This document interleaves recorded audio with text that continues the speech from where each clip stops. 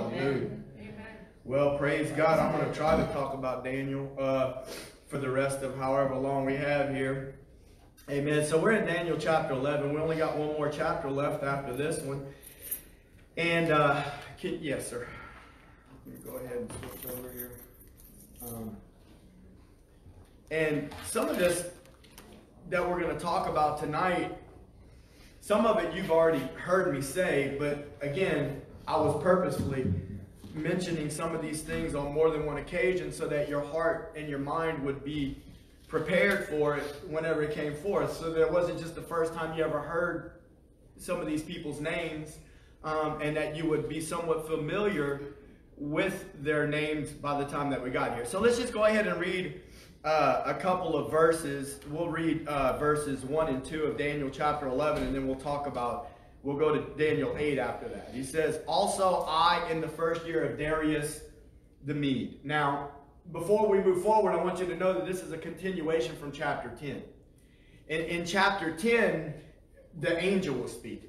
It didn't say specifically that it was Gabriel. Most scholars believe it was Gabriel, but we're not really told that with certainty. But nevertheless, I just want you to know that the angel is still speaking, and he's speaking to Daniel, and he's giving Daniel this revelation of things that were yet to come. And he says, "Also I, in the first year of Darius the Mede, even I stood to confirm and to strengthen him." So one of the things that I want you to notice right off the bat is that this angel that's giving this message to Daniel is also saying that he came and he strengthened Darius the Mede. Now, what I want you to know about that is that Darius the Mede was not an Israelite. He wasn't a Hebrew. He was a Gentile king. He was a king of the Medo-Persian Empire. And I just find it very interesting. We're about to talk about a little bit of history here in a moment, but I want you to think about that. If it serves God's purpose, he will give strength to whom he wills. If it's God's purpose that a Gentile king be risen to power because he has a greater purpose that he plans to accomplish through that, then that's what God will do. I want you to imagine in your mind, I don't know if this is a good analogy or not, but I want you to imagine in your mind a chessboard. And there's pieces on the chessboard and they're being moved around. I need you to understand that God is the hand that moves the pieces on the chessboard. And that many times, one of the things that I mentioned it a couple of weeks ago, but I want to say it again because I was thinking about it heavily today, that whenever I grew up in school, I didn't pay attention very well in school. I kind of just winged it. But I do remember some things now that the Lord has reawakened my mind and my heart. I remember specific things that I was actually being taught when I was in school, whether it was through social studies or world history or Western civilizations. I remember some of these classes that I took. And I remember some of the things that they spoke about certain instances and people and kingdoms and the rise of power and the fall of power. But never once do I remember hearing about the country Israel. Never once do I remember hearing about the nation of Israel. And yet when I read the Bible time and again and try to teach to you the Bible, because every time I teach to you and go back to the beginning and start from scratch, I learn the Bible even better.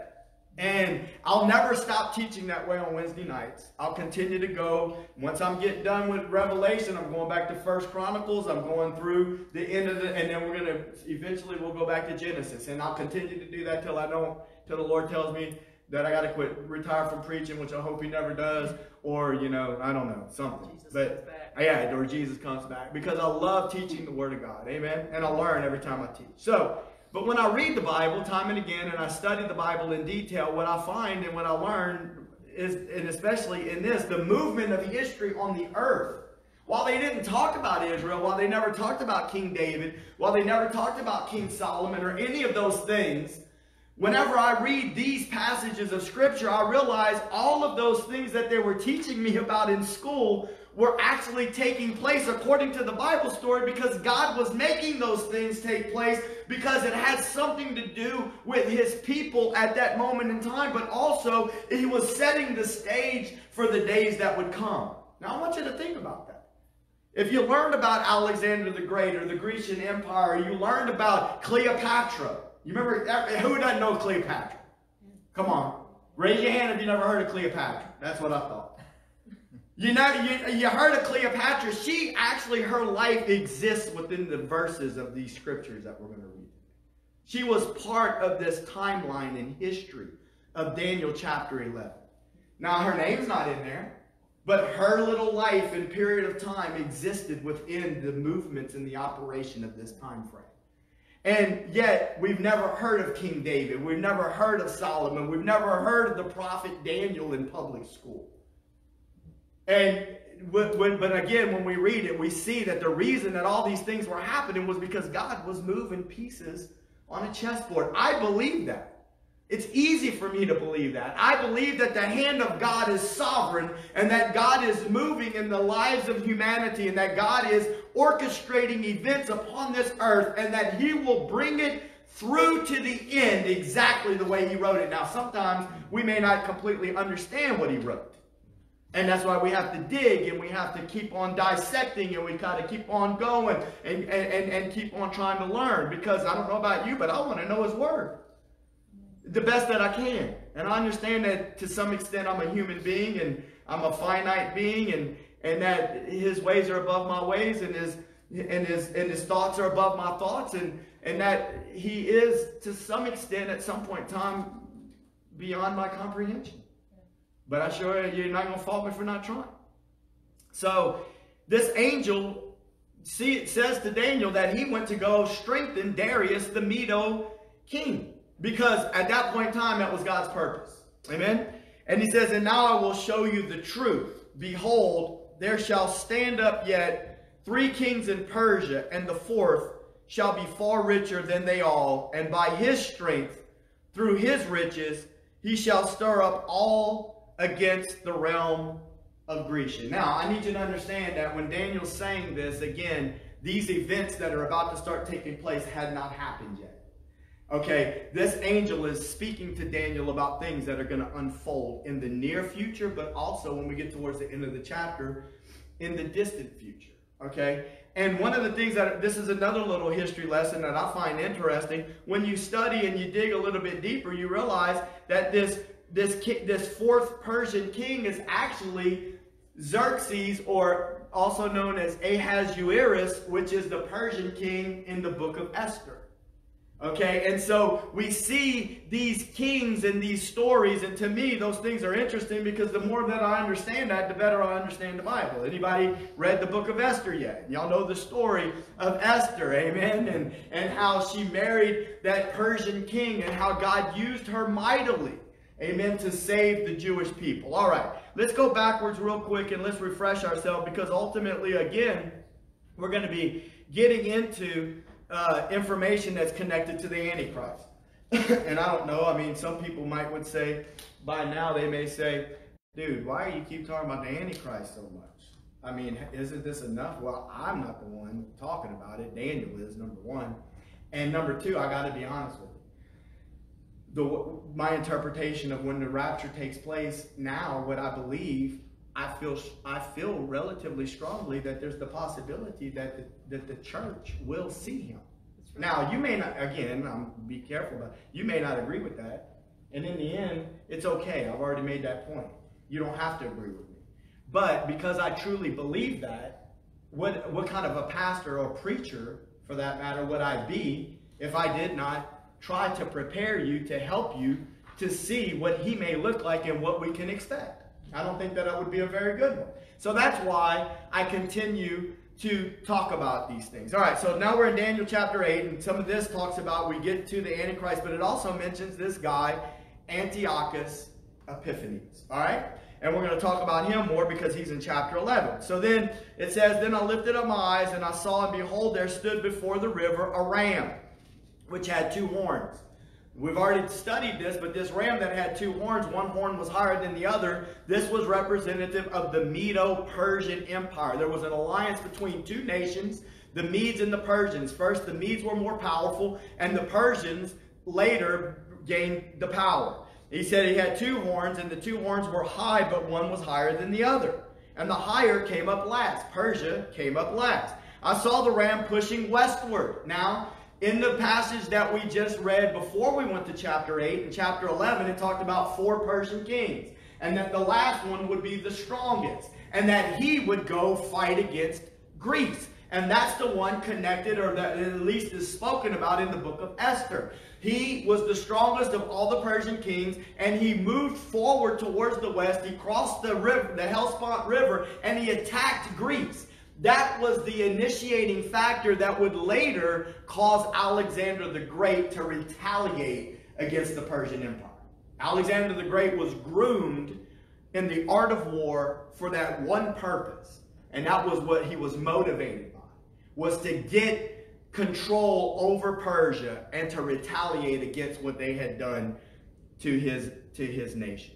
So this Persian king pushes westward, because Greece is west of Persia, and northward and southward, so that no beasts might stand before him. Neither was there any that could deliver out of his hand. But he did according to his will, and he became great. And as I was considering, behold, a he-goat from the west. That's Alexander the Great. A he-goat from... Now, I got to remind you that all this is happening hundreds of years after Daniel prophesies these things, after Daniel gets visions of these things. He never saw Alexander the Great. But it was written in the book of Daniel. Okay? He came from the west on the face of the whole earth, and he touched not the ground. That's descriptive of just sheer rapidity. Rapidly, the armies of Alexander the Great swarmed the land, and it just destroyed everything that was before. And the goat had a notable horn between his eyes. And he came to the ram that had two horns, which I had seen standing before the river, and ran unto him in the fury of his power. And I saw him come close unto the ram, and he was moved with choler or great anger against him, and he smote the ram, and he broke his two horns, and there was no power in the ram to stand before him, but he cast him down to the ground, and he stamped on him, and there was none that could deliver the ram out of his hand. Therefore the goat waxed very great. The Grecian Empire, Alexander the Great, became very powerful. And when he was strong, the great horn was broken. As fast as he became in power, he also died. He died 2 years later. The story goes that he died. It's written in history. The story goes, and I mean, this is my best assumption, and I can tell you what probably happened. The only thing that we know is that a night after a drunken revelry, maybe they won, I don't know, and they all got drunk, and Alexander the Great got drunk. And the next morning, the next day, he had a bad fever, and within 2 days after that, he died. Now, I can tell you probably what happened. He got drunk, he aspirated vomit in his sleep, the vomit went into his right lung, he got an aspiration pneumonia, and he died 2 days later. Because let me just tell you, aspiration pneumonia will get you sick so fast, and you will start running fever so fast. I've caught one person that had it when I was in nurse practitioner school, and I'm telling you right now, it happened within a day, and that dude was already running 103-degree fever, and his whole right lung was whited out. And anyway, long story short, that's, I believe, what happened to Alexander the Great. But before I lose my train of thought with all of that, how amazing is that? That God would allow all of these situations to take place. God would allow this angel to go over here and to strengthen this Persian king Darius, but later on a fourth king would rise up, and he would attack Greece, because it was God's will that it happened. And then in the wings, this young teenage boy is being trained for the art of war, and then he zooms across and he takes over, and then 2 years later he dies. What I'm trying to say is this, is that we think that we can plan things out, but the Word of God says you're not promised tomorrow. Today, there's multitudes in the valley of decision. Today is the day of salvation. You and I are not promised tomorrow. God holds this world in His hand. Amen. And it's His will that's going to be done. And so when he was strong, the great horn was broken, and for it came up four notable ones towards the four winds of heaven. Again, these four, when Alexander died, his kingdom was split between four generals. Out of one of them came forth a little horn. That's who we're going to be talking about tonight. His name was Antiochus Epiphanes, which waxed exceedingly great towards the south, toward the east, toward the pleasant land, which is Israel. All right, let's go back to Daniel chapter 11. I just wanted to reiterate things having to do with Antiochus Epiphanes, all right? And how he's a type of the Antichrist. So he goes on to say in verses 2 through 4 that what we already read that about that fourth king getting strong, and look what it says, he shall stir up all against the realm of Grecia, and a mighty king shall stand up that shall rule with great dominion and do according to his will. And when he shall stand up, this is Alexander the Great again. This is in chapter 11. So in chapter 8 it mentions him, but in chapter 11 it mentions him. He shall stand up, his kingdom shall be broken and shall be divided towards the four winds. So in chapter 8 it was four horns. Here it's four winds, and not to his posterity. Now check this out. Now, and we're not going to read this whole chapter because it just goes back and forth and it's got great detail, and I love it. It's full of history and it stimulates me to study, but I'm not going to do that to you. But I want you to know you could go through almost every verse and you can back it up according to history. And so what it's saying right here is this, not to his posterity. In other words, when he died, his kingdom was split in four, but it wasn't amongst his four sons. What ended up happening was it went to the four generals. Because they say that on his deathbed, they said, you're sick, my lord, or whatever they told him. Who shall reign? He said, let the strong have it. And so there you go. It got split up into four. Nor according to his dominion which he ruled, for his kingdom shall be plucked up even for others besides those. And so one of the things that I also wanted you to know, and I've mentioned it before, that liberal scholars, and I've tried to kind of like warn people that come to the church, you watch what you want to watch on TV. I'll never be a person that's controlling, but I just got to warn you and let you know, if you watch the History Channel and you watch those people that call themselves Bible scholars on there, you need to understand that liberal scholars, they scoff at people like you and me that believe that the Bible is the Word of God. All right? And I'm quite sure they sip their wine and smoke their pipes in their back rooms, and they laugh at people like us. But I don't want to laugh at anybody, but it's kind of comical that they would spend their whole life and get a PhD in a degree that they don't even believe. Okay, so they do all of that. They get a doctorate degree. They got to write a dissertation on a subject that they don't even really believe is truly the Word of God. All right.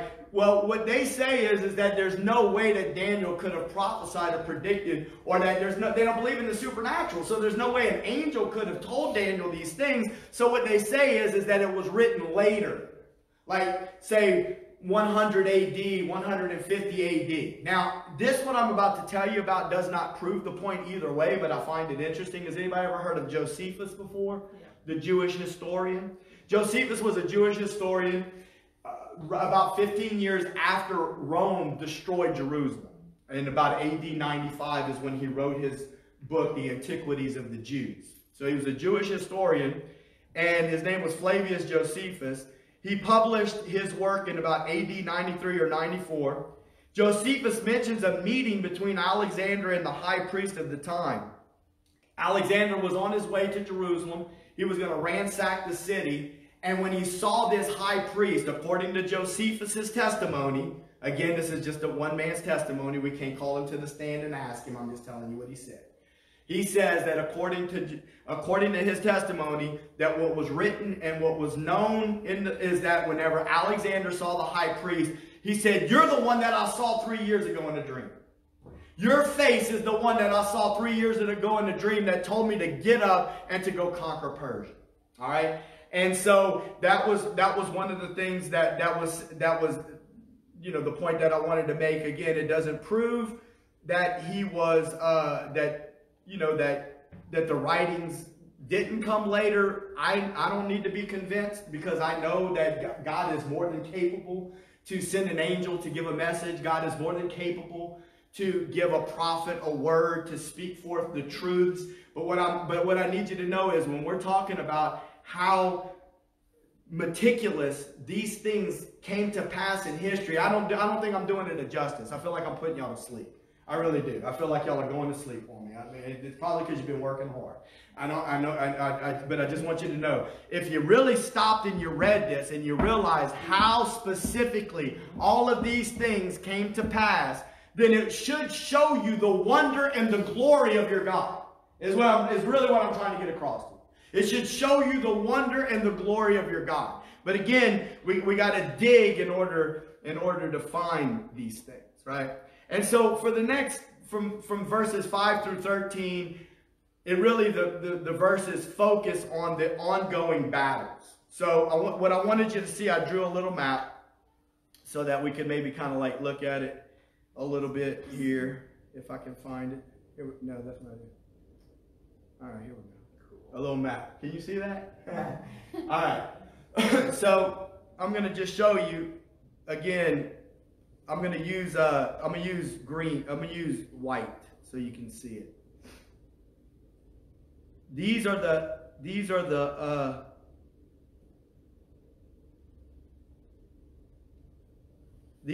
places where these 4 generals were. This is over here in Greece. You see that? No. In red. You see that in red over there? That little white I just drew? The arrow? That's Greece. That was his dad. His dad was Philip of Macedon. Over here in Asia Minor was one. But these are the 2 that I want to focus on. The Seleucids and the Ptolemies. You see down here in Egypt? The Ptolemies and the Seleucids. These are well known in history. These were where the 4 generals came from, but these 2 right here are the ones that in verses 5 through 13, when you read it, it's a going back and forth. Okay, there was like 9 Seleucids and like 6 different Ptolemies. So it was a reign in this time frame of these leaders. One would die, another would rise up. One would die, another would rise up, and they were fighting one another. They were fighting for control of this whole area. If you look over here, I have Israel over here, right? This is Babylon. They controlled the Seleucids, which is where Antiochus Epiphanes comes from. The Seleucids, and really up here in Syria. Okay, I thought that was interesting because we were just talking about the Assyrian versus the Syrian. This whole area of the Seleucids came from Syria.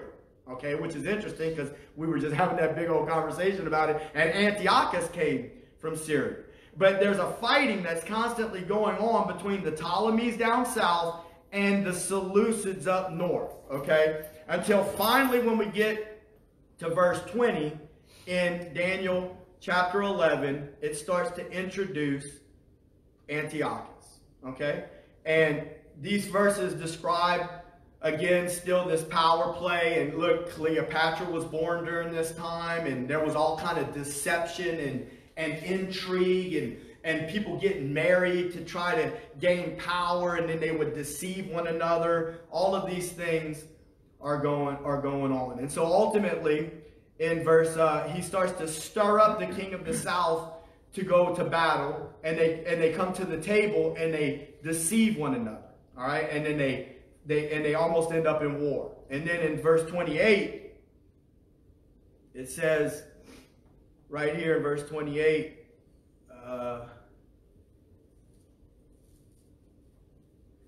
then he shall return to his land with great riches, and his heart shall be against the holy covenant.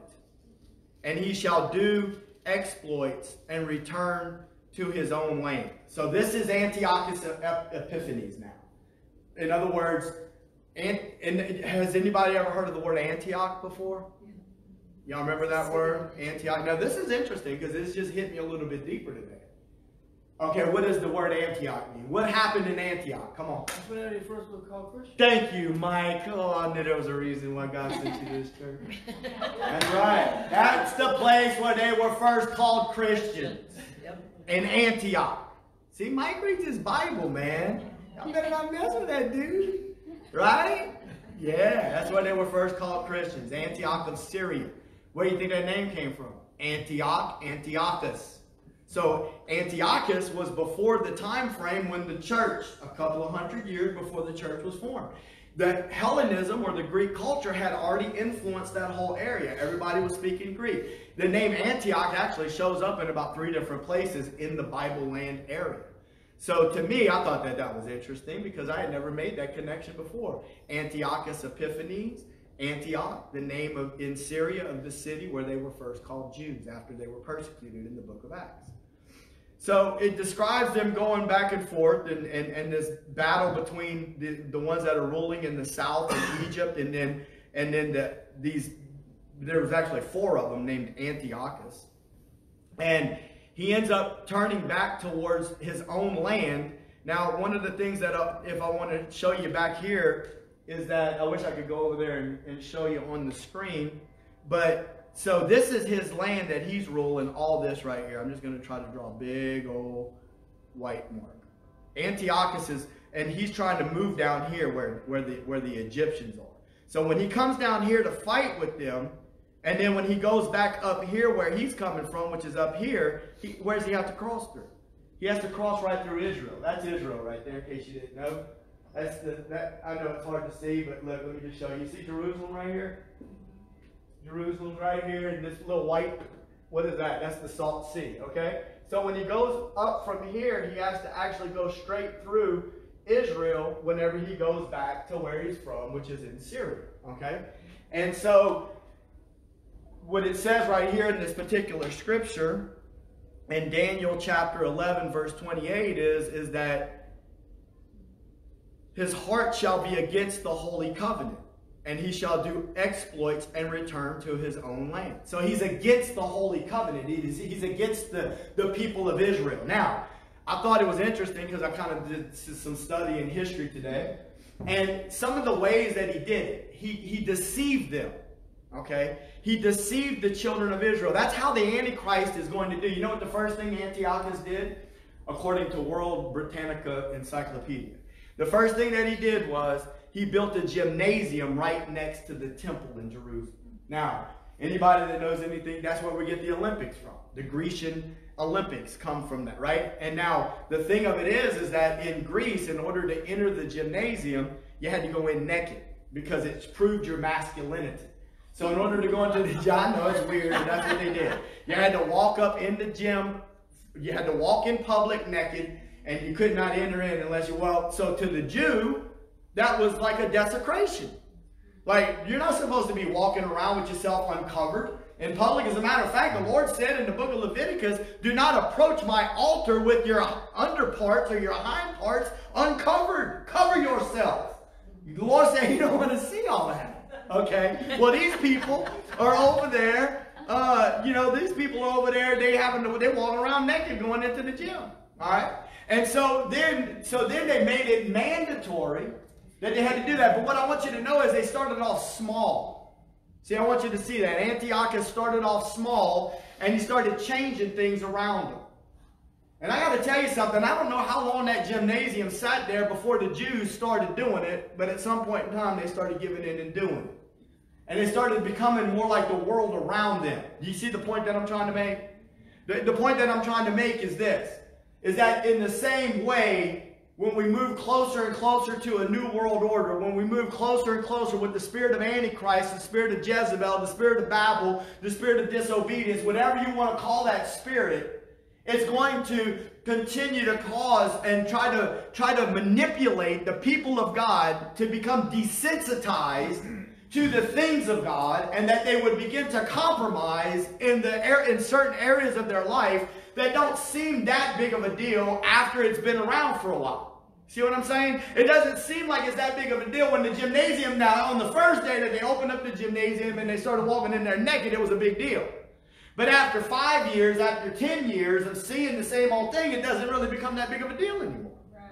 See what I'm saying? And in society today, we're being influenced by Hollywood and the music industry, and they're telling us it's just not really that big of a deal. But that's not what the Word of God says. The Word of God is the standard upon which we look. And the Word of God says, no, come out from amongst them and be ye separate, says the Lord. What fellowship does light have with darkness? You see, you and I we were bought with a price. We're not our own. We were bought with the precious blood of a lamb. Amen? Which was foreordained before the foundation of the earth. The Lord already knew that He was going to offer up Jesus. It's the Word of God that we live our lives by. Now listen, I got to tell you that this is going to get harder and harder as times go forward. It's already becoming that way. The world, the spirit that's behind the world is against the Spirit of God. Because it's the spirit of Antichrist. Amen? And I just want you to know that that's how he started. He started off slow, but then before you know it, it got worse. At the appointed time he shall return and come toward the south, but it shall not be as the former or as the latter for the ships of Shittim. I wanted you to see this. I tried to draw this, but you can't probably see it. You see that little island over there at the top of the Mediterranean and the little boats? Right there, you see them little yellow looking boats that come down? That was actually Rome. That island is called Cyprus. That's the first time that the Roman Empire shows up on the world stage. He goes down there to try to attack Egypt.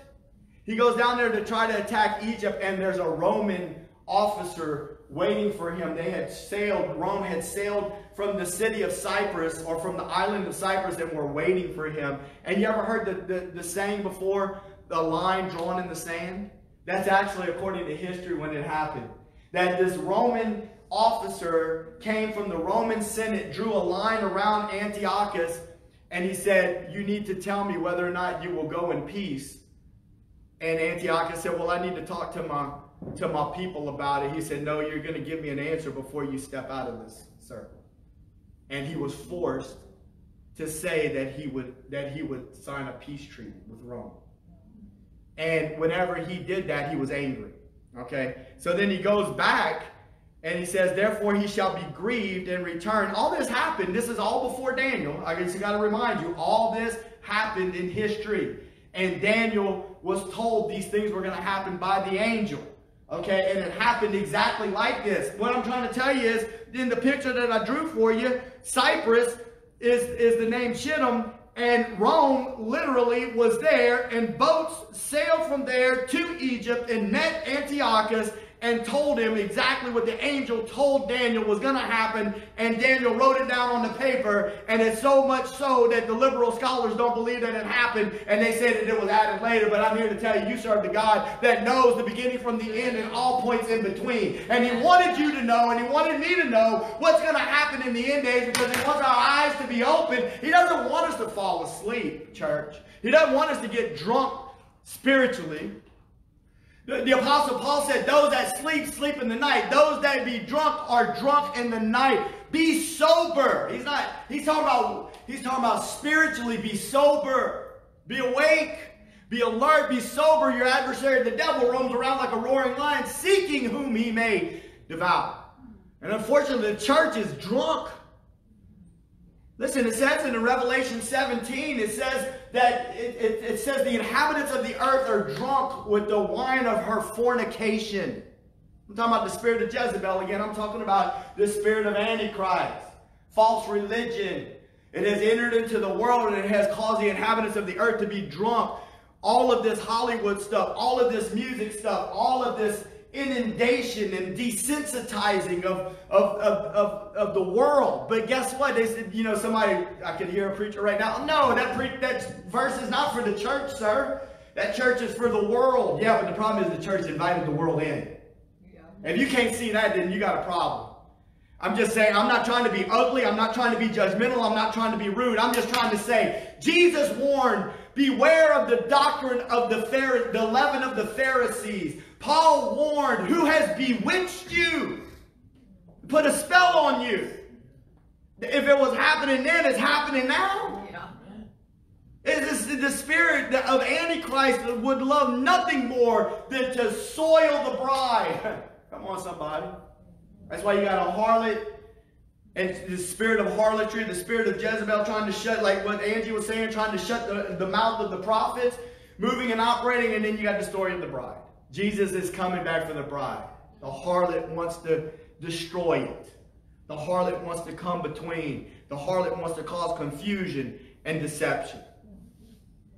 But God's coming back for a bride. Amen? Without spot or wrinkle. Praise God. So Antiochus,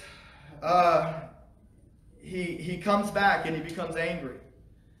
and he comes against the Holy Covenant. And he returns with intelligence in them that forsake the Holy Covenant. What does he do? He shall even return and have intelligence with them, or have, let's see what that word says in there.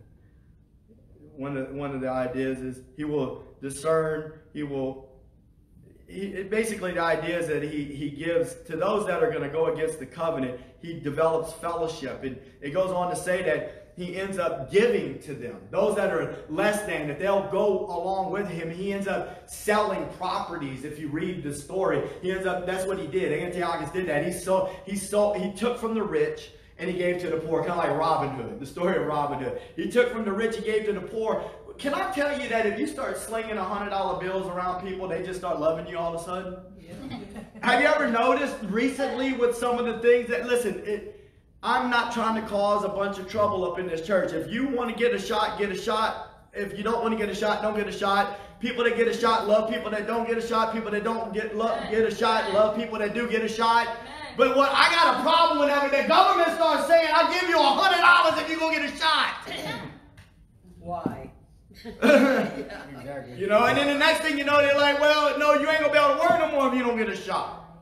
And then the next thing you know, I don't know what happens next. But that's a problem, my friend. You start giving people stuff like that. I hate to say it, but I done seen it for the last 24 years working where I work. You give somebody a little bit of incentive, and the next thing you know, they all in. And basically, that's what he started doing.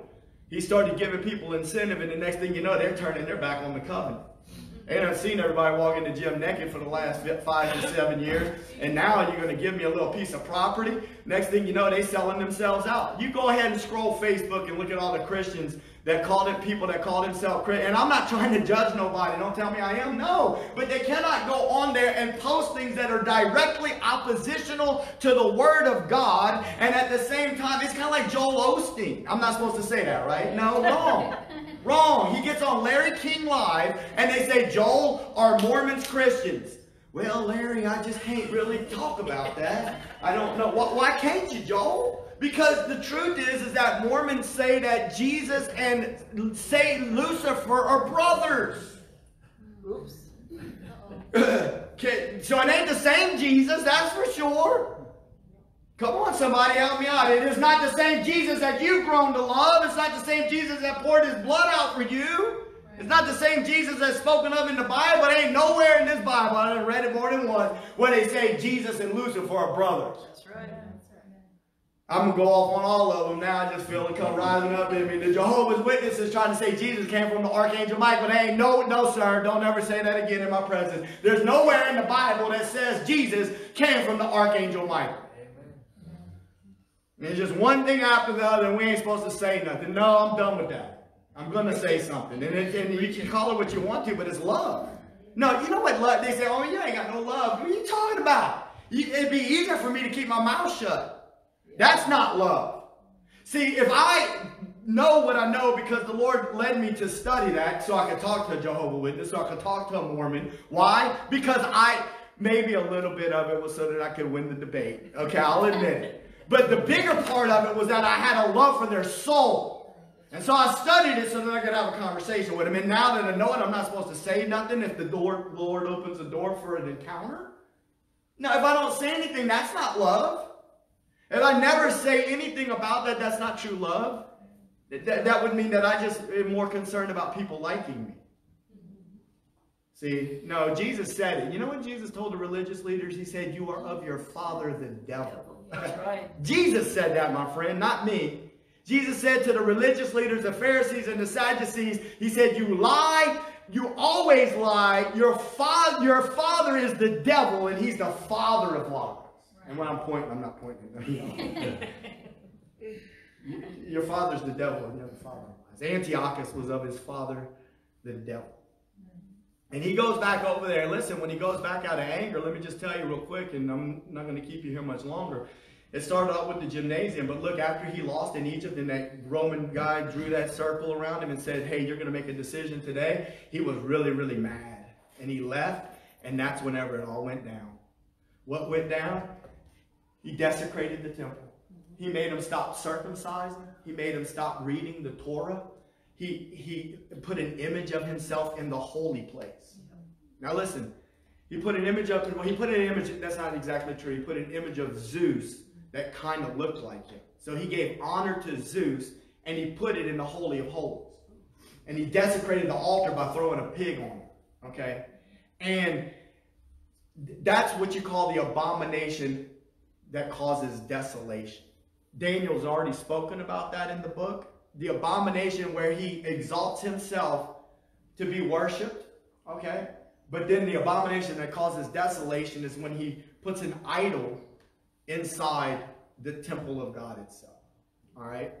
And so I also drew this other little thing that I wanted you to see here. I don't know if you can see that very well or not, but all right, cool. So I just wanted you to see some of the things that we've already covered. All right, so in 5-9, these numbers are approximated. You know, a lot of these have to do with world history. I just Googled some numbers as far as years and to put it down here, but I wanted to show you something. 597 or so, 586 BC, Babylon, Nebuchadnezzar. You remember the story when we started Daniel? He besieged Jerusalem. What does that mean? He surrounded Jerusalem. He took Daniel, Shadrach, Meshach, and Abednego when they were teenagers back to Babylon, right? Then and listen, Daniel starts prophesying and interpreting dreams. Y'all remember that? Nebuchadnezzar's son, which was Belshazzar, I'm pretty sure that was his name. He's over there having a party. Remember that? We already studied it, and they were drinking. They said, hey, go get those articles out of that my daddy brought back from Jerusalem. Let's drink some wine out of that stuff. And so they having their party, and all of a sudden that hand shows up. Y'all remember that? Started writing on the wall. Many, tekel upharshon. And he doesn't know what it means. And so Daniel will tell you what it means. And so they go get Daniel. And he said, you've been weighed in the balances and you've been found wanting, and this very night your kingdom will be taken from you. And that night the Persians, the Medo-Persians, overwhelmed and overtook Babylon. And so right there, whenever this is happening, Daniel's over here prophesying that it's going to happen. Then he begins to prophesy about Greece with the horns and all of that kind of stuff. That happens about 331 BC. And then about 167 BC is this Antiochus IV, Antiochus Epiphanes, which does the abomination that causes desolation when he puts the image of Zeus into the temple. Okay, Rome starts about 136 BC, and we all know, we should remember, that Rome was the empire in charge when Jesus was born. Amen? Y'all remember that? Yeah. All right. Now, I want us to focus on this a little bit for a second. Now, so look, here we got this time frame between the Medo-Persians and Antiochus. All right, but look, right here, Ezra and Nehemiah, that's two books in the Bible. Y'all read Ezra and Nehemiah yet? I've already taught it to you at least once. We're going to teach it again. But Ezra and Nehemiah occurred during the time frame whenever the Persian kings released the Jews to go back and what? Rebuild the city, rebuild the altar, rebuild the wall, okay, to prepare the city so that they can go back, right? And that takes place about 450 BC. But what I want you to see is that Antiochus Epiphanes, and I mentioned this to y'all about 3 weeks ago, when he causes this desecration on the altar, and when he puts this image inside, this is what causes the Maccabean revolt. Have y'all ever heard of the Maccabean revolt? See, this is, to me, I love this stuff because I'm learning this stuff better every year that I teach the Bible. All right, and what I want you to know is, I always knew that there was a Maccabean revolt, and I kind of knew the story a little bit, but I understand it so much better today than I did even 4 weeks ago. All right? So whenever Antiochus causes all this trouble, not everybody wants to bow their knee to this garbage. You understand? As a matter of fact, if we went back to the Daniel 11, later on it says that those that are strong in the Lord will do great exploits. And that's exactly what the Maccabees did. There was a man named Mattathias. He was connected to the high priest. His name was Mattathias Maccabee. And the word Maccabee literally means a hammer. And the story goes that Antiochus, an official of Antiochus, went to Mattathias and said, you're going to have to offer up a sacrifice, because he was the high priest. And he said, I ain't going to offer up no sacrifice to no false god. Not going to do it. And another priest stood in the way and said, I'll do it. And what happened was Mattathias murdered or killed, they use strong language, defended the covenant, if you will, that officer that Antiochus had sent. That caused the whole Maccabean revolt. Okay, this was a very small army against a big old army. And they were hiding up in the Judean hills and they were fighting them. This went on during what's called the silent years of the Bible. And that's why I put the time frame of Ezra and Nehemiah, 450 BC. And then this time frame is where we get Hanukkah. Now, you know, this is kind of interesting. I didn't plan on talking about Santa Claus tonight. But it's just weird to me that look at this. Under the Maccabean revolt, Hanukkah, that this dude threw that pig on the altar on December the 25th, or the 25th of Kislev, which is the Israel's version of December. Now, I see Hannah over there, like she's like, huh? Yeah. See, she already knows what she's thinking. That's what I'm thinking. It's like, where did this date come from to begin with? But anyway, now the Jews celebrate Hanukkah in remembrance of when they rededicated the temple.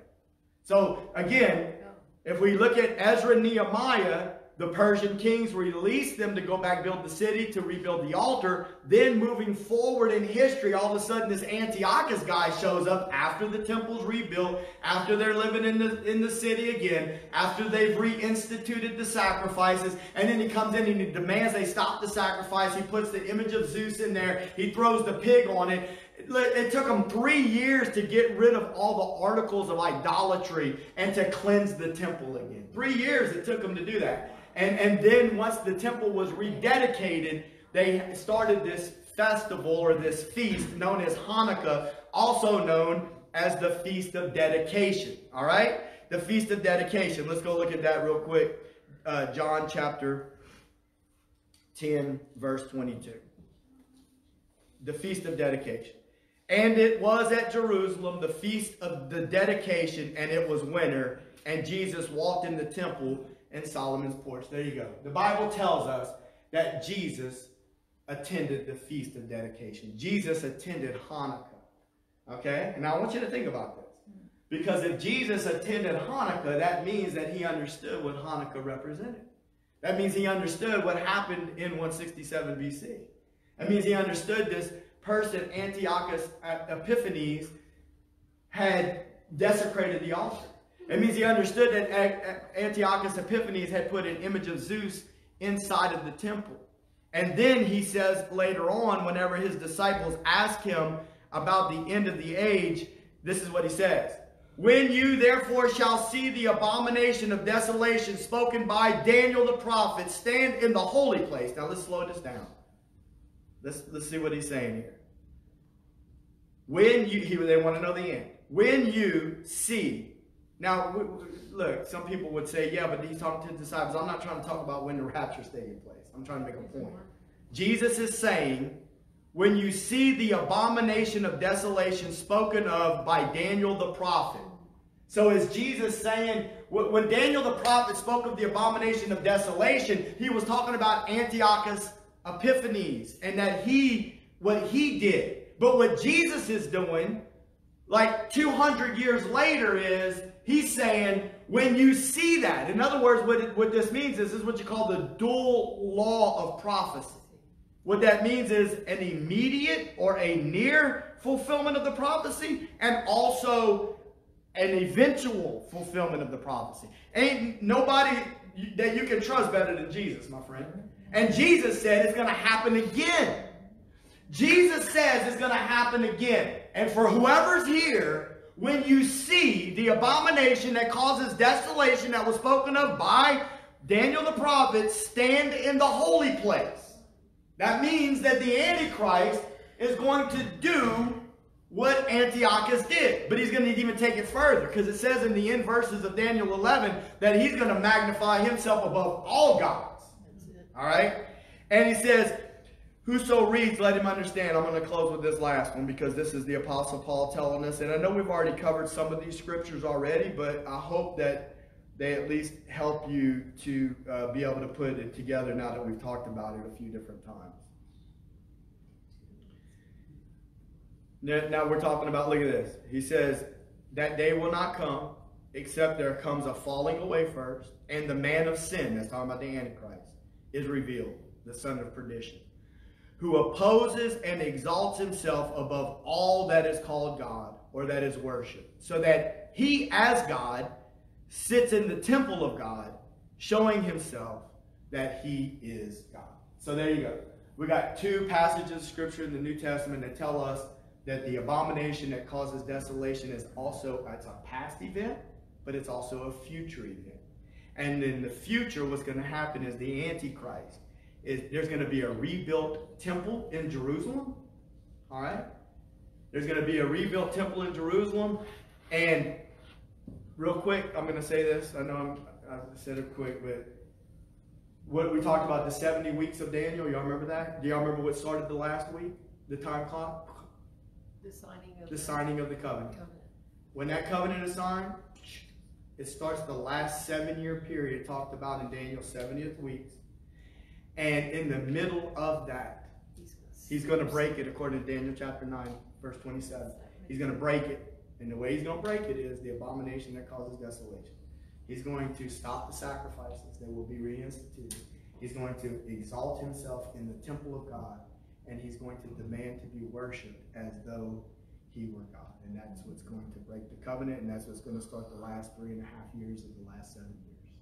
Father, in the name of Jesus, we thank you for your word, Lord. We know that you have prepared us, Lord. You have given us your word. Sometimes it's not that easy to find the answers, Lord, but your word says in the Proverbs that the heart of the king seeks out a treasure, Lord God, and your word is certainly a treasure. And so we pray. Your word says in Revelation 5 that you have made us kings and priests unto our God, Lord, so you have given us the title of royalty, Lord. I pray that you would give us a desire that kings should have to seek out the matter, to dig and to search, Lord God, in your word, Lord, that we would learn your truth, oh Lord God, not the words of a man, but the words of the living God. We pray that you, Holy Spirit, would help us to be able to discern truth, oh Lord God. We need your help, Lord God, because on our own we will be led astray, Lord. Don't let us be led astray. We pray that your sweet spirit would lead and guide us in all truth, Lord, that we would hear your voice, Lord, that you would open up the word of God to us, and that we would understand your ways and your will, Lord God. I pray for the people that were here tonight, those that might watch on video, Lord, that you would minister to each and every one of them, Lord. We thank you for your healing power. You're the same yesterday, today, and forever. You're a God that heals, oh Lord God. We look to you, the author and the finisher of our faith, and we pray that you would have your way with us.